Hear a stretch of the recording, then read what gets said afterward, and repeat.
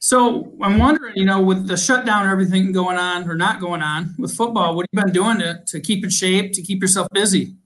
Just coming up to the high school, running on the track, just doing little workouts outside and stuff like that. It's a little bit difficult, but I seem to get it done.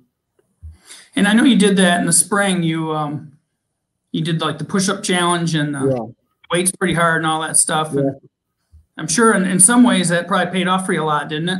Yeah, for sure. Doing stuff when you don't know if other people are that you're going to play, it just can get you above them before even playing them. So you just don't know what's coming next, do you? No, don't know.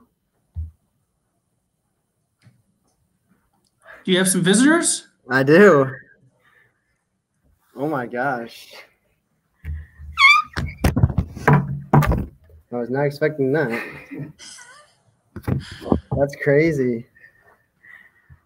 Surprise! That's awesome. Speechless? Thank you.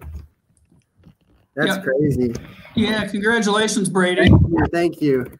Yep, you are our 2020 Michigan High School Football Player of the Year by MLive Media Group, and it was well-earned, well-deserved, based on what you did this season, what you did last season, and just how you impact games all over the field. And very deserving award winner with us. So congratulations on that. Thank you. So how do you put this into words? I don't think you can. I don't think you can. I don't even know what to say. So I had no idea it was going to happen. So a little loss of words. I mean, look at the names on there. Your name's on there with those guys. I know, that's crazy.